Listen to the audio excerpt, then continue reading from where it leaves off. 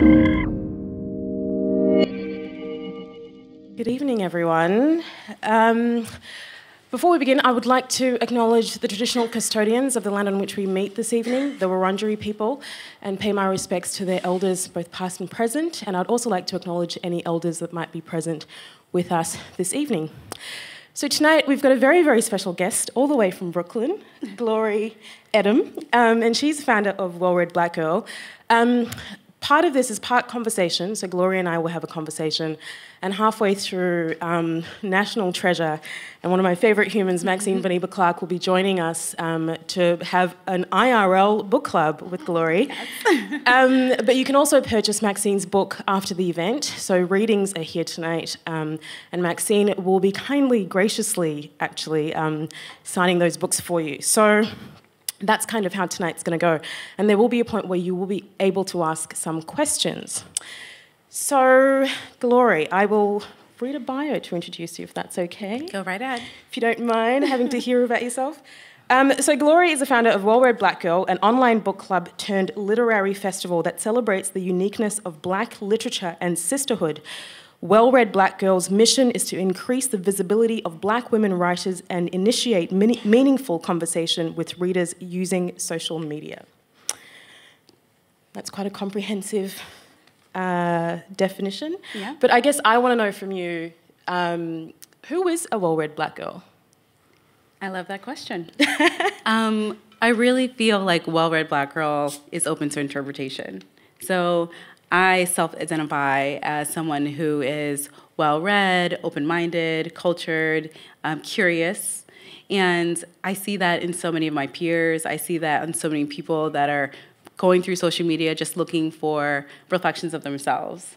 Well-read just means simply being open and curious enough to find the things that feed you, things that open your mind up to a whole another world and allow for discovery. So how did this all start? I mean, did you have this vision in your mind? Like, how did you come up with this concept? No. This was something that happened quite organically and quite by accident. So my partner created a shirt for me that said Well Read Black Girl. It was for my birthday, and it was simply like an inside joke between us. Is that the same one that Lena Waithe wore in Vanity Fair? It's very so cool. The original shirt is not for sale. It was something that he made especially for me. It had my birth date on it. It had different quotes. It was basically a little crest that he made for me. And although we lived together at the time, he actually mailed it to me. Right. so it was a really lovely surprise, and it really just started all these ideas. So I was constantly wearing the shirt in public, and people would come up to me and say, "Where can I get that?" You know, and there was no place to get it. It was something that my boyfriend made for me. From there, I really thought about this idea of being well-read and creating a community around it. So I then started the Instagram account, I started a newsletter, and I started a very small intimate book club that was probably about 8 or 10 of my friends. And we met together and we talked about books. And because of the social media, people were able to follow our conversations and see the things we were talking about and the photos that we were sharing. And it started to really grow into this whole other thing that I quite honestly could not imagine. From, starting that 2 years ago to sit on the stage, I would have never thought that would have transpired. Right.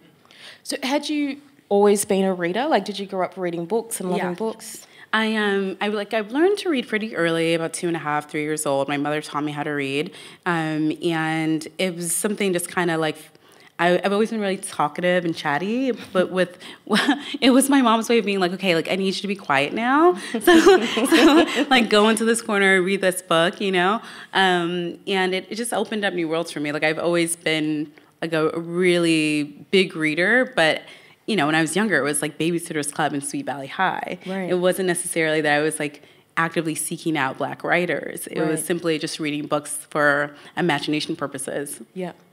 I was reading an article today that profiled you, I think it was the LA Times, where you talked about the books being like a sanctuary for you at a particular point in your life. Yeah. Do you mind talking about that? Like, what books? So when I was a senior in high school, entering college, my mom fell into a severe depression to the point where it rendered her speechless. She was selectively mute and wouldn't talk for a long period of time. for more than about 3 years. And during that time, we were learning how to cope and like just deal with mental illness and seek help. I really found my refuge in books in order to kind of seek out the advice that my mother was able to give me previously, but didn't have the voice to at this time. So I really started to rely on reading bell hooks, on reading Alice Walker, and reading it in a different way that wasn't just simply for entertainment. It was a way to just kind of like feel nourished in a way, feel like I could see myself in a way that my mom at the time wasn't able to give me, not because she didn't want to, she simply wasn't capable of doing those things. Was it almost like a guide to It definitely. Life? It was a guide. It was a way of learning how to mother myself. Right. And seeking out, even now when I quote a lot of things on the Instagram or on social media, they are affirmations for my day. It kind of sets the tone on how I want to feel and how I want to move in the world. And when I was younger, because all this happened in really formative years. I was just entering college at this time. I was a freshman at Howard University, really trying to navigate how to be a young adult, as we would say now, adulting. I was trying to figure that out, and I didn't have the ability to come like talk to my mother about it. So when I was reading those things, I was like, really, how do I take care of myself? How do I find positive role models? How do I like build almost like a self-talk? Right. Did you specifically seek out writing by Black women? Yes, completely so. I mean, I went to a historically Black college, HBCU. I went to Howard University for that very reason. I grew up in a very multicultural neighborhood. I grew up in D.C., so it wasn't, I'd never had a lack of scene representation. I simply wanted to be further into it. My father is also a graduate of Howard University, so it was almost a legacy thing, too. I really wanted to go to the same school as he did. Right. And so you have these experiences where you are turning to books as a refuge and you're seeking out specifically Black women writers. And a couple of years later, your partner decides to make you this wonderful crest shirt and then this community starts to grow. So I guess I'm interested in the early iterations of Well Read Black Girl. What was that like? I mean, what was the first meeting like? Did you put it on Twitter? Like, how did that happen? No. Well, first of all, I always give credit to Naomi Jackson, who was the first author to actually accept my invitation. We were reading a book called The Star Side of Bird Hill, which is a coming-of-age story. And the main character, her mother, is dealing with mental illness. So when I read that, it completely pulled me in because I saw myself in it. It was also a story about a young girl who was living, a first-generation young girl whose mother was an immigrant and dealing with all these things. And I'm also first-generation. Both my parents are Nigerian. So once I read her book, I connected with it. So I went to one of her readings and I spoke to her and I was like, I was telling her about this book club I started and I invited her to come and she said yes.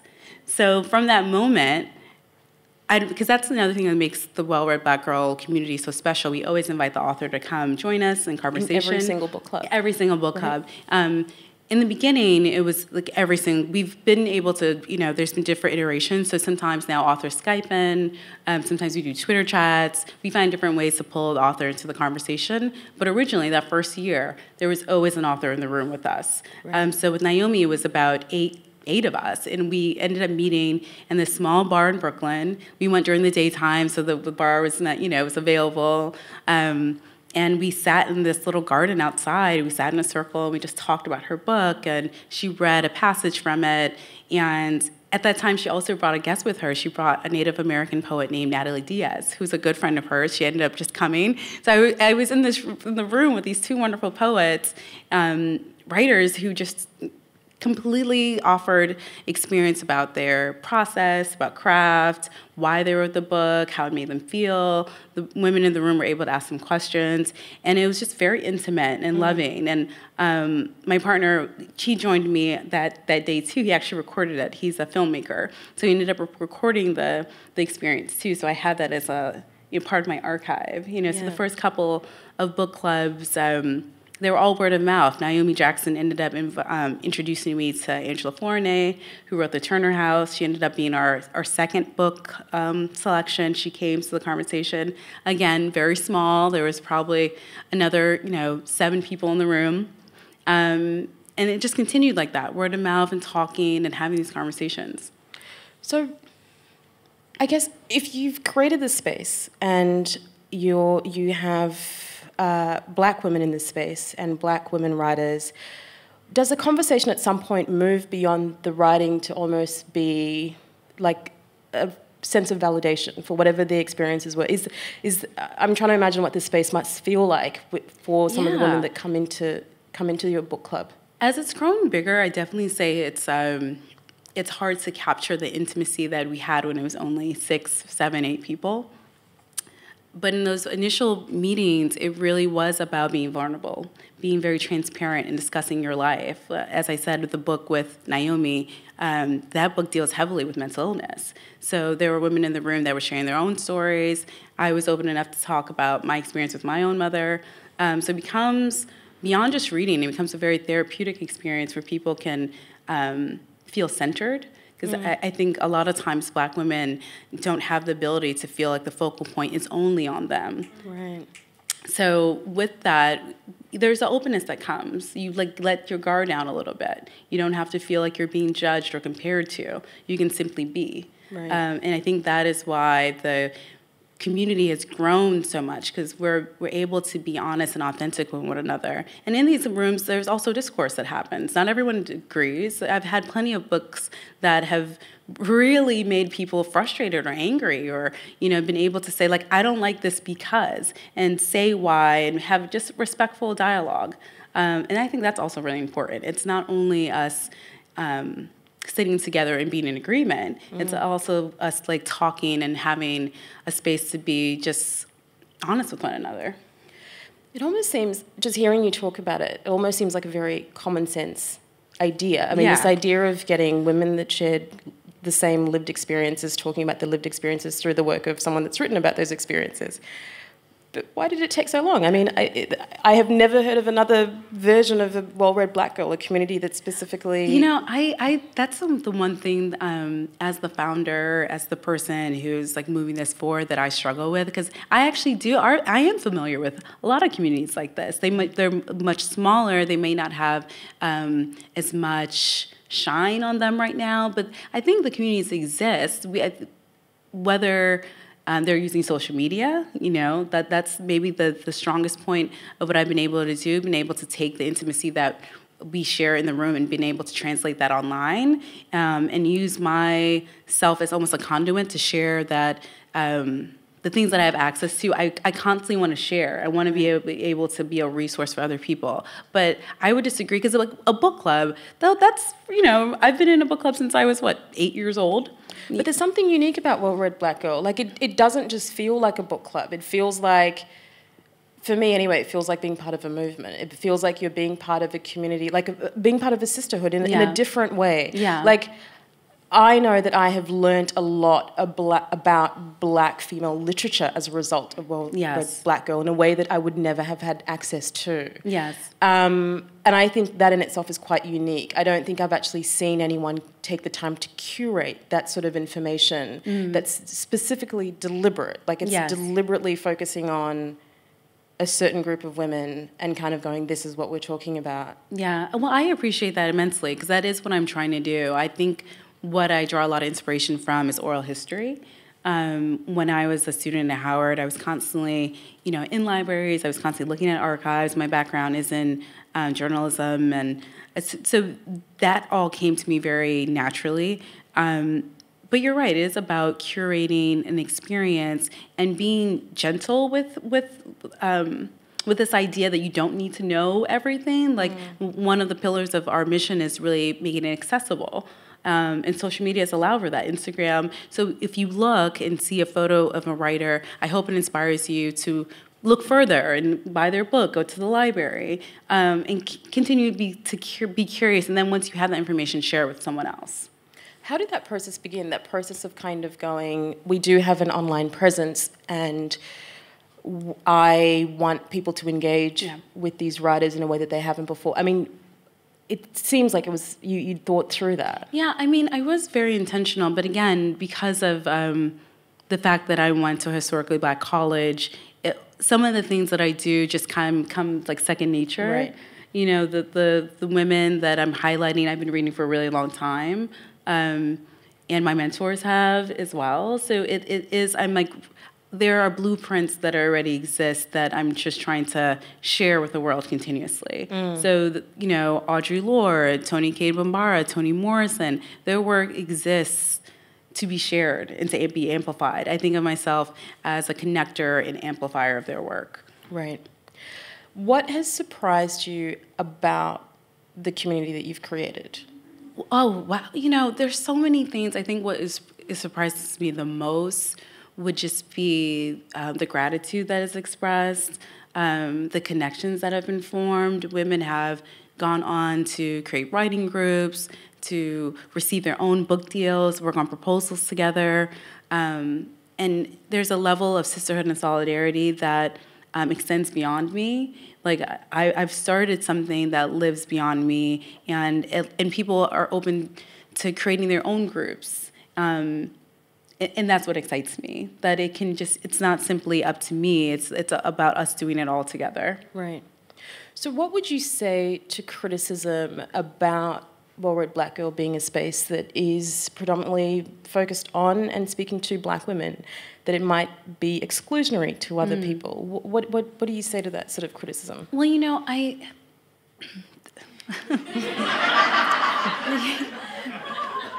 as I said before, there are not a lot of spaces that center Black women.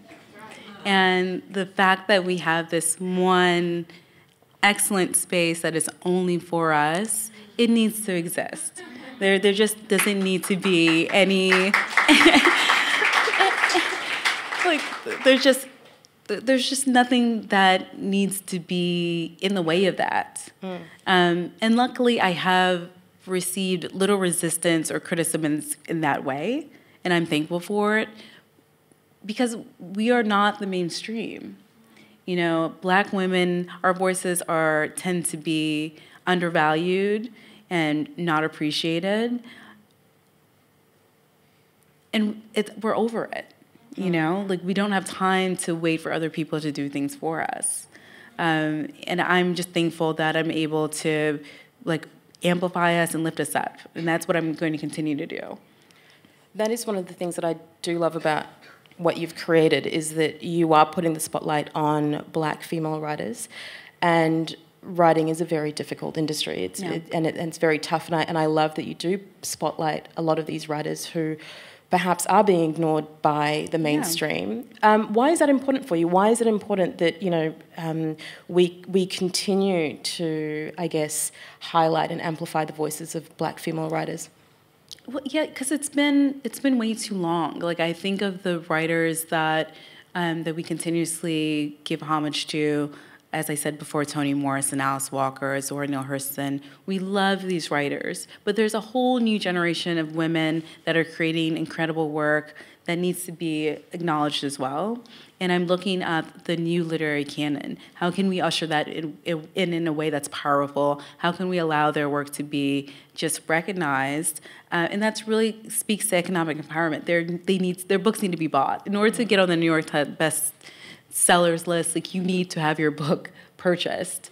And so I honestly, if no one had ever, you know, given me the spotlight or acknowledged what I was doing, I would have been okay with all the women in the room just buying the books and us talking about that. That felt just as powerful. But now that the platform has grown, I feel a large responsibility to continue the work that I'm doing and to help even more people and create a passageway to enter publishing. My background originally isn't in publishing, but thankfully I am resourceful, and I've worked in marketing, I've worked in other areas around strategy, that I can see how to enter the industry in a way that just allows for more innovation and taking risk. You know, previously, before I started doing Well-Read Black Girl full-time, I worked at a startup. I worked at Kickstarter. And I worked with so many people that would just have no clue on how to enter or get acknowledgement. And that's ridiculous. Like, the industry needs to be way more transparent. So apart from the book club and some of the events that you host through the Well-Read Black Girl community, you also hosted your first festival last year. which looked amazing and seemed really, really cool. It was great. What can you tell us? What can you tell us about that? What was that like? I mean, you obviously brought Black female writers into this space. There were conversations there. I am only, drawing a conclusion based on what I've seen online, but I would just like you to talk us through that. Well, it was a really magical event. We had over 500 women in the room. Right. And we had Jacqueline Woods in there. We had emerging writers. We had established writers. Tiari Jones. Like, so many incredible people that are based in New York that are doing incredible work. And how it happened, quite honestly, was like through my cell phone. I just ended up texting and emailing a lot of women that I admired, several women that had participated in the book club previously, and just asking them if they had the time and opportunity, space to come on this one day. And I had a lot of support from the community members in terms of helping me plan, having volunteers, like every single thing you could imagine. Like, creating a festival is very difficult. Like any kind of event, producing an event is very challenging. And at the time, I was still working my full-time job. Wow. So I had to rely heavily on my community to make it happen. And even raising capital, I had to do a crowdfunding campaign in order to raise money, to create merchandise, all these things. But why was it important for you to take it from this online platform to this physical form where people could have that interaction? Because so much of it was the beauty of the book club. It was growing so quickly that I wanted it to be everyone in the same room. I wanted to see what could happen if it wasn't just, a 2-hour book club meeting. If we had a full day to really dedicate to the work that we admire, what could happen? And we had people traveling from all over the United States in order to come into the room. For me, creating stuff online is great, but the real magic happens inside of the room when you can tell the author that you admire, your work changed my life. And I wanted to, I know how that feels for me when I fangirl and get so excited over a passage. And the festival was that. It was just a full manifestation of meeting the women that you admire. Right. And are you going to have another festival? I'm planning for that. I'm working very hard on that. I have a steering committee right now, and I'm getting all the things in order. Yeah. And you're also moving from not just being a reader to now being an author, which sounds pretty exciting. Yeah, it is very exciting. Right now, I'm working on an anthology collection. So a lot of the women that were in the festival have contributed essays. I did a series of interviews and conversations with different authors about when they first saw themselves in literature. And a lot of the stories have just a wonderful nostalgic feeling of, this is the moment in college, or this was the moment when I was 5 and I read this children's book. There were just so many great gems in the story that I'm really excited to share. So I'm working on that now. I'm editing. So what kind of advice would you give to someone who is feeling like they don't necessarily belong, or their voices aren't being heard, but they want to create a space that does feel inclusive for them and people that have similar lived experiences, given that you've gone on to create something that explicitly speaks to a particular experience? What kind of advice would you give people that are thinking about that and thinking about growing a community that further amplifies their experiences and their voices and stories? I would say be open to the signs that are around you. I know that sounds a little hokey, but I think there's so many moments that people don't tend to recognize. I could have just gotten that T-shirt and wore it every day and not acknowledged the people that were coming up to me and having conversation. But the more times it happened, I just saw the value and the beauty in it. I think there's something about just like sitting and looking around you and seeing like what are the things that are constantly I'm being attracted to, where am I finding value, where do I feel nourished, mm-hmm. and cultivate those things and seek out the people that are your tribe. Be really honest with yourself. Journal.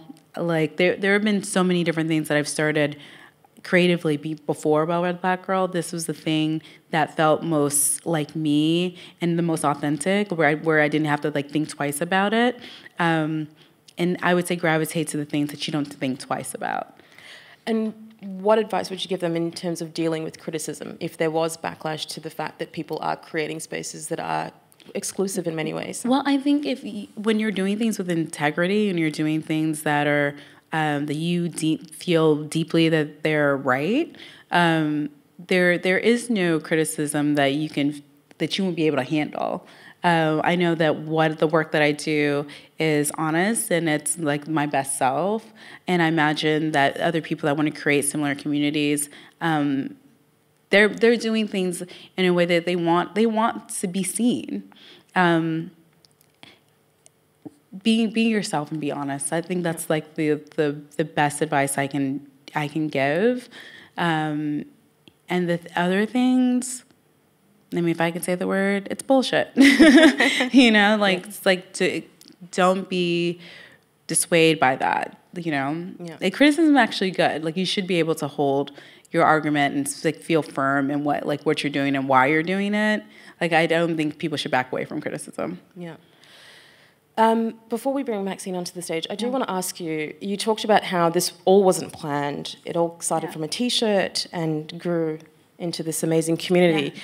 But what was it like when you saw the T-shirt in the pages of Vanity Fair? Like, that must have been like, what is going on? It was kind of crazy. Well, originally, when the news broke, and when if on Twitter, when something happens, it feels like instantly. And I was on a plane. I was like traveling. So my best friend and like people were texting me and sending me things. And so I thought I was in Vanity Fair. I was like, I'm in Vanity Fair? Like, what is happening? like no one, I didn't sign anything. What are we talking about? And then I like took a step back and I saw Lena was wearing the shirt. And I just was so grateful because I love and admire her work. I've been following her for such a long time, and she is someone who is so creatively brilliant, and she didn't have to do that. I felt like that in itself was just a sign of solidarity and sisterhood. The way that we can, when we buy each other's books, when we wear each other's merchandise, it's a sign of like, I see you and I appreciate your work. And to have that in the pages of Vanity Fair, that was just like it was just like a beautiful affirmation, and I was very grateful. Yeah. At this stage, I might invite Maxine onto the stage. Come and on as in. she walks up to take her seat, I've got one final question, and this is a book recommendation. Do you have 5 books that you could recommend? Yeah. I could bring it down to 3. 5 is too much. Of Black female writers' books that we need to read. Obviously, Maxine's book is one of them. I have so many. Okay, first, The Hate Race. Number 1. I would also recommend Toni Morrison's The Origin of Others. I would also recommend Zinzi Clemens' What We Lose. I would also recommend Tiari Jones's An American Marriage. Audre Lorde's Sister Outsider. What else? There's so many great books. That was 5. Oh, that was 5. Yeah. I can keep going. I have like so many recommendations. I can do it forever. But we're going to have a book club. So welcome, Maxine. Thank you. So typically when we have the book club in Brooklyn, we have our house rules. You guys aren't going to really be participating, but we'll pretend. And we like to, introduce ourselves, say our pronouns, be respectful and kind to one another. That is always the goal anytime we have a book club. Let's be respectful, let's be kind. And I absolutely loved your book. Thank you. Yes. I felt like you have a brilliant memory. I cannot remember anything that happened in the last 48 hours, but you were able to remember things so precisely and so clearly, and I loved that. And I also disliked Carlita. Carlita. Poor Carlita. But there's so, as you said before, there's so many Carlitas in the world. Yeah, absolutely. So I want to know just your origin story in terms of why you felt compelled to write this book, and especially like now in terms of time frame, like why was it important to write it now? In terms of origins, my grandparents grew up in the Caribbean, so my dad's side in Jamaica, my mum's side in Guyana, and my grandparents migrated to the UK as really part of the Windrush generation, which we've all been hearing about at the moment. And so my parents lived in the UK from when they were kind of 4 or 5. So, you know, for all intents and purposes, they're kind of English, or they were raised in London, and came out here in 1976. And so, you know, I had this childhood of growing up in suburban Australia, you know, really what was the rural fringe at the time in Sydney, and never really thought of it as a unique upbringing until really adulthood, when people started to say, really? You were in Australia in the late 70s, and what was that like? And I think, you know, just realising I'd never seen another African diaspora story. You know, when I was growing up, I read Indigenous literature and I read African American literature and I read Black UK authors. And so it just wasn't even really within my contemplation to kind of that there could be an Australian canon that went alongside those. Yeah. Can you share a little bit about your process of like putting everything together in terms of craft? So I think when I started going through the process, it was just, what can I remember? You know, that thing of, there are a few incidents in I think in all of our lives where you just remember for some reason really, really vividly. And obviously in Australia at that time, there's a lot of racism around, both casual and overt, but there were particular incidents that I thought, you know, I can remember it. I can smell what that bottle brush tree smelled like when I was standing underneath it. I can hear that kid's voice. And so it was a process of just like blurting out those few moments and trying to, I guess, have some type of chronological process in terms of putting them together and you know, how do these sit?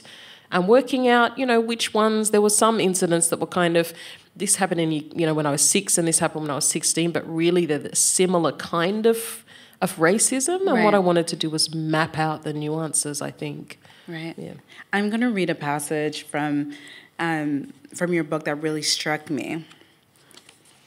Okay. So, of course, it's about Carlita, y'all. Okay. It had taken just a few months at preschool up against the constant jeers of Carlita Allen and any other kid she managed to co-opt in her anti-Brown crusade to wise up to the pearls of exclusion. I knew before I started big school that for me, the playground would be a battlefield, a world divided into allies and enemies. At 5.5, racism had already changed me. And when I read that, I was just like so taken by this idea, because it's true. You have these moments that are fundamental and very formative. And at 5, whether you had the language or not, you knew that it was wrong and it was uncomfortable. You knew it was racism. Now that you're a mother yourself, how are you helping your young children navigate this space where they're starting to learn and have encounters that will be uncomfortable? They might have bullying. They may have their own encounters with racism. What are you teaching them? I think, you know, the process of being, you know, when I was growing up, we were the only black family for a long, you know, for miles around kind of thing. So I've chosen to live in an area in Melbourne's west that is really diverse, so that they can see people from, you know, all areas of the world. And I think that's part of it, is kind of making sure that they see themselves, you know, even if it's just someone walking down the other side of the street. Right. And I think that was my first, you know, like where do I want to raise these kids, you know, where can I actually place them so that when there are these conversations, there's people going through similar kinds of things. And I think my experience, you know, I have a child in high school now and a child in primary school. My experience is that the discussion is much more open now. You know, it's something that you weren't allowed to say the word racism when I was at school because you were being a troublemaker. You know, that's how averse people were to actually discussing the problem. Yeah. And so I do feel like there are avenues now, you know, but I mean, probably I'm blessed in that sense, because if we were living somewhere else in Australia, that might not be the case. But I feel like that dialogue and just kind of going, these are things we can talk about. You know, if someone says something to you, come and actually talk about it, because that's when, you know, I guess that kind of vacuum of silence is when things become really harmful. Yeah. I was also curious about your parents in the book. They play such a huge role. Have they read the book? Yes, yeah. What do they think? It's funny. Especially your mom. It's funny. I didn't give I didn't give anyone in my family a copy until it was a complete book. Okay. Because I feel like it's the kind of book where if you got a fragment, it's just like, what the hell are you writing? You know. Right. And so I gave them the what we call the uncorrected proof, which is, you know, when it goes out to bookstores, it just kind of has a plain white cover. And it's like, this is the book. Booksellers all get to read it beforehand, and reviewers. So I kind of said, this is it. You know, let me know if anyone, you know, wants any changes. I might not change anything, but, you know, let me know. And it was funny because my mum read it first and she was like, I don't know about this. Yeah. You know, this is going to be really hard for you. You know, you know, she liked it. Yeah. And well, did she remember did she remember certain things? Well, the interesting thing was there was a lot of things in the book that she didn't know, because you have this weird thing when you're a child where you're living in your own world. You're away from your parents for 6-7 hours a day. Right. You don't necessarily come home and you know, tell them everything. Yeah. And also, you know, that, you know, at that time as a black child, when you tell them, it sometimes creates more problems, because then, you know, you go up to school. And so I think she was learning a lot of things when she read it. She was like, oh my God, now and she did say, some of these things I understand now, because I had no idea. And then when my sister read it, and we're very different, as you can tell from the book. You know, we're like chalk and cheese. I thought, she is going to hate this book. And she was like texting me every chapter going, oh my God, I remember when that happened, and it happened exactly as I remember it. And so that was a surprise. That's awesome. You know, that my brother and sister kind of were like, this is, you know, this is it. This is our story. So, that's so great. You also have a lot of pop culture references, which I enjoyed. You know, you talk about watching The Fresh Prince of Bel-Air and Cosby and listening to Whitney Houston. How do you think these representations in media influenced you? And I would even say change your trajectory in some points. Because when you describe these memories, you sound so like vibrant and just overjoyed compared to the existence that you're having at school where you're being bullied. How did it offer you a level of just understanding and seeing yourself? Well, I think that's just it, just being able to see yourself. You know, it's such a, if you've never had the experience of never seeing yourself on television, you know, I remember just like stopping and staring. Whenever a black face came on television, it was like, you know, you just, and then it was over and it was like, was that real? And I think also that unapologetic, you know, in the 80s and the 90s, like not just blackness, but unapologetic blackness, you know, Salt and Pepper and Bobby Brown. And even though it wasn't, you know, obviously my cultural experience, just kind of going, they're doing it their way. They're doing what they want, you know. Yeah.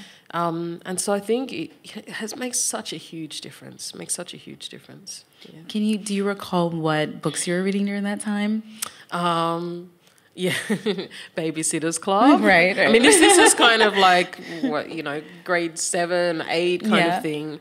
They're mostly books with white characters. Who's your favorite babysitter? Do you remember? Yeah, Jessie and Claudia, of course. Of course. I wanted to be. Claudia was so cool, wasn't she? Yeah, she was the best.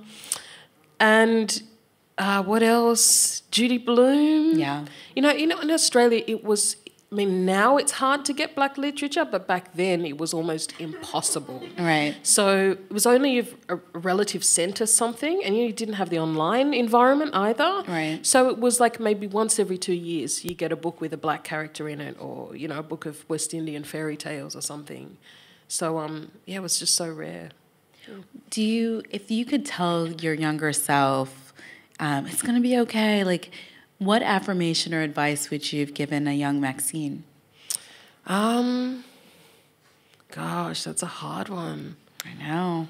I'd say you are right.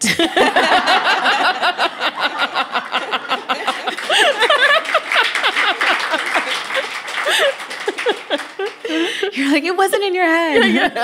This was actually happening.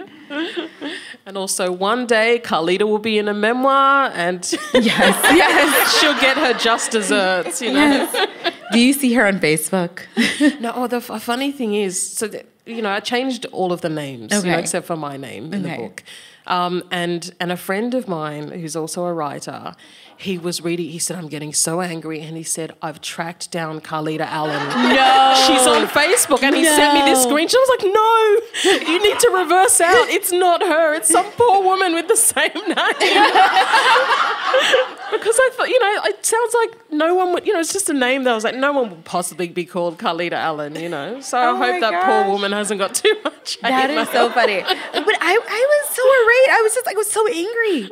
Yeah. Every time I saw her name, I was like, Carlita. So horrible. That's. I'm glad you told me you changed names because I thought it was real too. That is too funny. Well, let me go to my questions. Hold, please. Oh, the prologue too struck me. Why did you decide to open that way? Because with that, I envisioned the book going in a totally different direction. So I'm curious with what was about that one incident with the person who was saying these horrible slurs. Why did you want to open with that vision? Okay, I think there's two things. The first thing, when I started out writing it, was going to be a life memoir. So I was going to go up to age, 32. I think I was when I started writing it, and throughout the process of writing it, I realised that there were two completely different stories, and it was almost impossible, unless you're going to have a giant book to actually track, the change in Australian society, the change in the kind of racism, and that 80s and 90s was such a particular time, and not just in my life, but in Australian history in terms of what was going on politically. And also that incident, the reason I kept that incident at the front is, firstly, with a childhood memoir, I think one of the dangers is people saying, weren't we racist back then? Isn't it glad? Aren't you glad we're not like that anymore? And also that was the precipitating incident, was that this thing happened to me. I was abused by a guy in a ute, and when I kind of said to other school parents, this has happened, they were like, oh, that's terrible. I went, really? This is not unusual. Right. And how do you actually explain to somebody who's never experienced racism what the cumulative impact of that is like, that by the time you get to that incident where you're being yelled at, you've had 30 years of those kinds of incidents. And so that was kind of the precipitator. So I thought I need to keep it in there to kind of really show that this is it doesn't stop, Right, it continues. If this book was going to be continued, as if you had done until 32... or what would you add? Because I also felt I wanted to know more. Are there parts that you left out, that you edited out of this piece? Of this book? Yeah. This book is, I think there were 2 chapters, probably 17 and 18, that right up until the end I kept saying I might pull them. We might just take them out, Yeah. So they were the bits that, if anything, was, left, just because it was so exposing. And I thought, you put a book out, you do a book tour, but I left them in there because I felt like this is what the book's about. Right. It's about the limits it pushes you to. In terms of continuing it, I went to law school as a black woman, so... That's another... 4 books. So it's a whole nother level, and a different kind of, once you're actually dealing with elites, it's really a different kind of racism. It's much more sly and subtle and structural, and so maybe one day. We have some lawyers in the audience. I hear some nods and some snaps.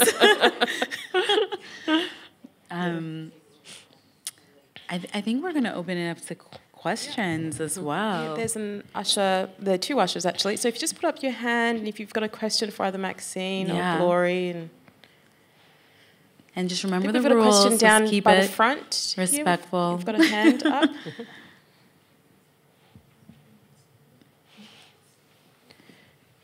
If you just keep your questions brief as well. Thank you. Hey, first of all, I just want to say you guys are all glowing as hell. It's just been so nice to just sit at the front and see you guys. So beautiful. I just have a question about, where do you draw the line from separating the author, the artist, from their work? Because I'm currently trying to not really cut off, but I'm sort of contemplating with a certain author that's been going under fire about some transphobic comments that they've made lately. And she's a black woman, so if y'all can connect the dots. I'm not going to say her name. But, yeah, so is it possible to appreciate someone's work and, like, sort of... Because essentially appreciating work is supporting it. So does that mean you're also supporting the problematic individual too? And also, if you've had situations like that, how did you sort of, like, go drawing that line? That's a great question. Who wants it? Maxine? Maxine, you're the author. That's a hard one. Is it Kanye? I'm just kidding. Just kidding. I know you mean. I think it's a hard one, you know. I mean, I find it difficult to buy and read someone's book if what they've displayed publicly is just despicable. Yeah. But at the same time, there are authors whose writing I've loved and then they've disappointed me. And I think I still love that book that I read before they disappoint. You know, there's no way of changing the fact that when I read it, I actually loved that book. Right. Whether I would buy another book, I'm not sure. I mean, it's a hard line as well, because there are authors that I'm not fussed about, whose work I love. But, you know, when it actually comes to that level of causing harm to other people in the world, it's a difficult one. Yeah. Yeah, I would agree wholeheartedly. It just depends on, is this person setting out intentionally to say these comments and hurt other people? Are they lacking integrity? Are they completely willfully ignorant? I do my best to judge a person on the words that they say and the words they say and what they write. So if you're making these statements in a public forum, you're going to be open to criticism. That's a consequence to it. But if I've read the work previously and I've enjoyed it, it's hard to, like, go back and forth. But once they say those comments, I want to hold them accountable and I want to challenge them on it. And if they're not able to, be respectful, I am about being like, okay, I can't support this work anymore. Especially when it's endangering other people. Like, that's unexcusable. But do you think it's harder when it is a black woman, as this example is, where, you know, as you said earlier, it's already hard enough as it is being a black female writer? No, I don't think it's harder, because I think, like, simply because we're black women, that, like, we need to be able to critique one another. You know, I like that goes back to this idea of respectful discourse. So critiquing and holding other women accountable, that is sisterhood. That is, like, helping you grow. If you're not able to take that, then I don't know. Like, I feel like I'm a little bit, I try to, like, stand really firmly about that, because I'm just, if you can't take my critique and you can't take my honesty, then that's an issue, and we should address it. Because I don't know. Okay. Any other questions for Glory or Maxine? There's a hand up. We can talk about it more in person. Hi, this question's for Maxine. So we're students studying your book collection, Foreign Soil, of short stories and literature this year. And I just have a question about the quote you decided to include at the start of the collection. It's by Achebe. Let no one be fooled by the fact that we may write in English, for we intend to do unheard of things with it. And I'm just wondering, like, how did that quote inspire you in this collection? I think for me, you know, coming from being a diaspora person, you know, coming from the legacy of slavery, basically, where people who were brought from Africa to the Caribbean essentially lost their language, weren't able to practice their customs. I think, in part, Foreign Soil, you know, and dealing with different types of accented English was my way of really reclaiming English. You know, we're taught to revere, you know, the Queen's English as the highest form of art, particularly in literary fiction. And so that was partly my way of saying, you know, there are other forms of English that happened as a result of language violence, essentially, and this book is my way of really, I guess, trying to reclaim that. Yeah. There's a question here at the front. There's a microphone.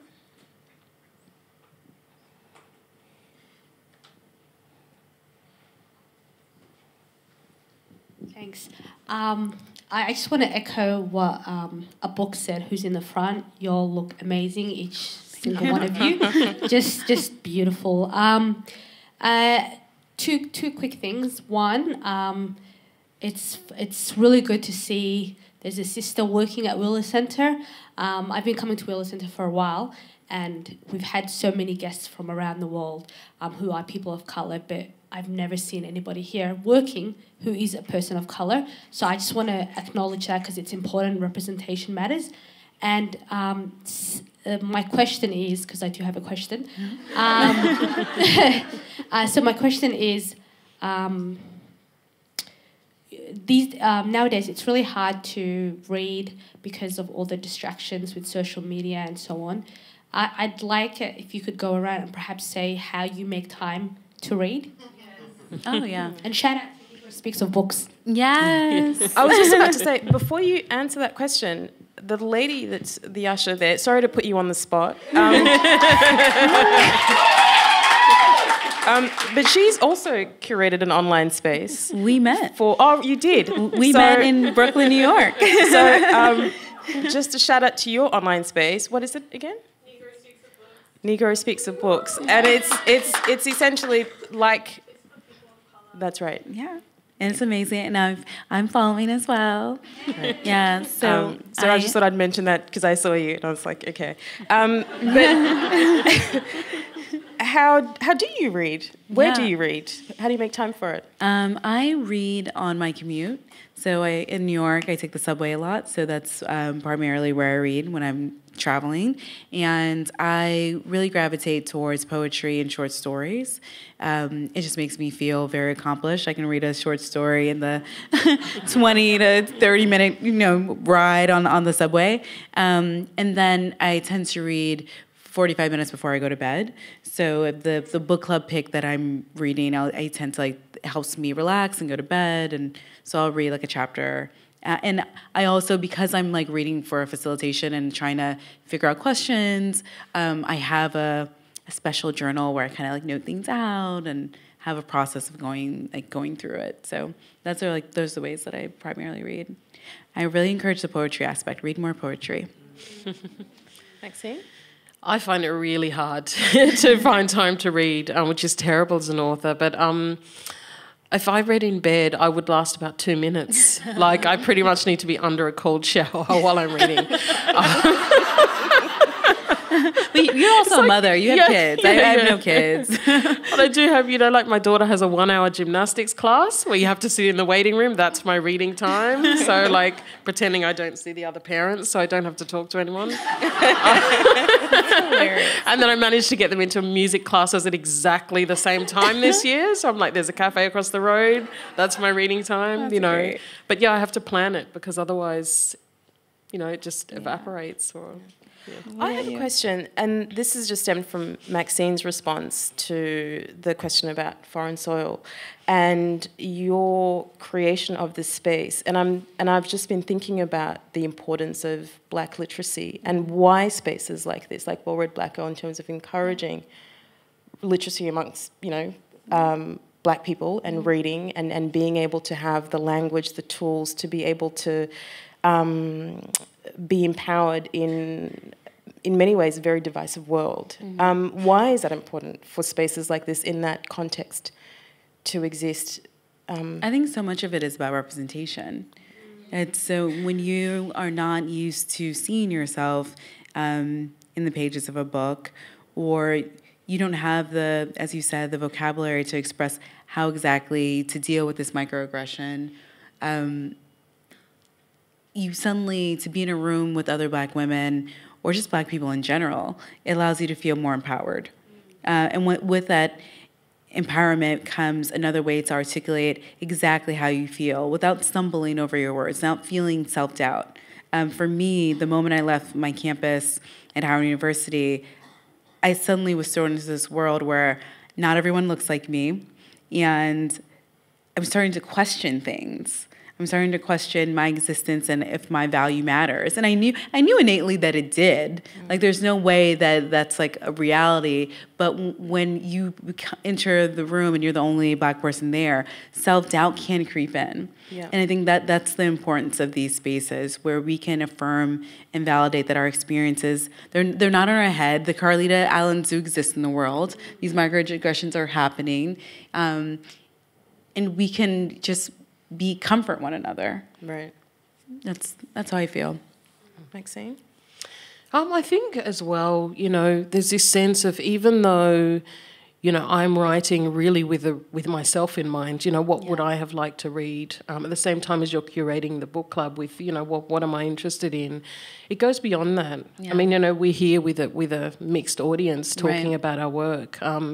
And I think for me also going into schools this term with my other book, Foreign Soil, seeing Black kids have classmates study Black work. Right. Like this idea that, they're just stories. Yeah. And why are we so locked into, reading, in terms of Black women, we understand why we're seeking out Black work because there's such a dearth of representation, but also going, this work, although it affirms us, it's, can be read by anyone. Right. And it teaches more empathy. Absolutely. It's like you can see, I had no problem reading Wuthering Heights or Little Women. I saw myself in Jo. Absolutely. So there's no reason that someone can't read Chimamanda or Tayari Jones and not have that same experience. You're completely right. It works both ways. It allows for the other person reading the books to have a wider lens on the world. We probably have time for 2 more questions if anyone's got some. There's a couple of hands going up. Yep. One towards the middle and one down the front. Thanks. Good evening to you all. Thank you so much for your book, Maxine. Amazing for the spaces that you've been creating, and just for the conversation tonight as well. I wanted to ask. Just recently, a very dear person to me described me as bougie. And basically what it was we were discussing, and it was basically a situation where they're like, can't reconcile your self-twerking with you reading poetry. It doesn't seem like the same you. And that was not a deep comment. It was a passing comment from someone who isn't a person of color and probably doesn't understand that kind of identity. Right. You understand where I'm going from. So I wanted to ask, how would you all three of you, I'd like you to answer if you could, what advice would you give to your younger self? I just turned 22 last week. Hey. Happy birthday! Hence the twerking.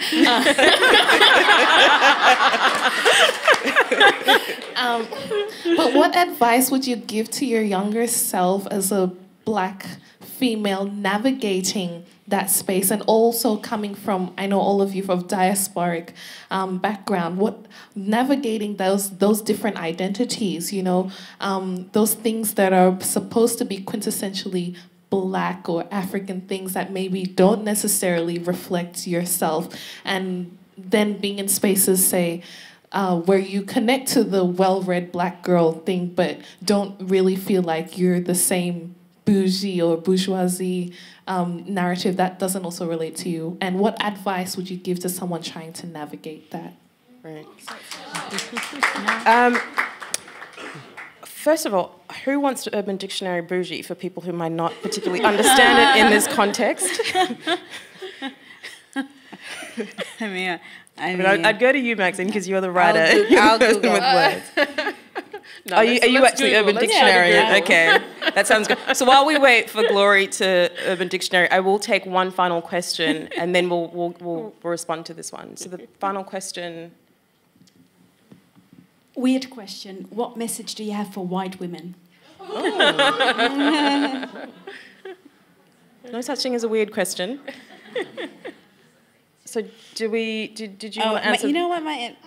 Let's answer okay. Answer this one first, and then we can end on that one. Okay. On the advice one last. Advice for white women would be continue to support and read literature by women of color, by Black women, and to be open-minded and to really listen attentively to when you're in conversation or in spaces that that focus on us, to really focus and give us your full intention. I think that would be my advice. Listen. I think that's my advice. Just listen. Great. So do we have a definition? I don't have the Urban Dictionary one. Hold up. I'm sorry. This is like my age. Fine. Urban Dictionary. I think my advice on that one was just not, like you fall into, I guess, the trap of, as Black women, you're constantly trying to justify yourself. That you're not, well-read enough, or you're not musical enough, or you're not sporty enough, or you're not, you're not kind of Mother Earth enough. So just that kind of trap of just, when you're hit with something like that, not feeling like you need to actually provide any type of response or interact with it at all. Because it's something that I think a lot of other women don't get quite as much. Yeah. So this definition is basically the same as if you know what bourgeoisie means. Okay, it's anything that is perceived as upscale from a blue-collar point of view. Bougie, pronounced bougie. It refers to the middle class in Europe, but refers to the more affluent class level in the United States. Okay, that is fine. I was thinking it would refer to the Migos definitions of bougie, like bad and bougie. Because my you can look that up on Spotify. my interpretation of bougie is always like if you are that Black person that's trying to behave a little bit more superior to other Black people. Well, it's like Hillary from Fresh Prince of Bel-Air. That's exactly, Black person. Exactly. Or Whitney from A Different World. Yeah, I don't think it's anything. You can be bougie, you can be whatever you want. I listen to Cardi B. I also like nice things. I love to like it's okay. I think my advice would be to be your most authentic self and not to rely on other people to define you or misread you. So you can be well read, you can also twerk, you can do all the things you want to do. At 22, I did those things. I still do those things in my 30s. So don't let other people define you. I agree. I definitely agree. I definitely agree. Define yourself as you choose and wish and not get bogged down by the binaries. I think, especially as women, regardless of whether you're a Black woman or identify as another identity, I feel like we very much get closed up in what we're supposed to mean. Are you a difficult woman, or are you submissive, or are you all these sorts of things? And I feel like as women we are complex and complicated and can encompass and embody so many different things, and it's just allowing yourself the space to be whatever contradictory form you manifest as, and there's nothing wrong with that. Yeah, and you reinvent, you change, right. You change so much, like continue with that. Yeah, and I think it's just allowing yourself to just enter that space, and the people that vibe with you will get that, and the people that don't. But that's also fine. You'll find people that just love all of that makes you. Anyway, on that note, I'm starting to sound like Oprah's Super Soul Sunday. But it has been an immense pleasure hosting Glory and this version of Well-Read Black Girl, all the way from Brooklyn to Melbourne. Thank you so much.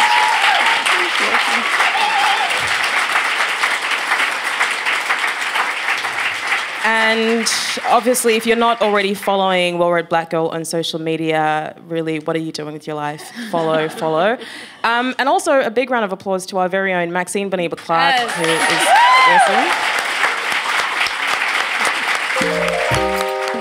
awesome. Visit wheelercentre.com for the best in books, writing and ideas from Melbourne, Australia and the world.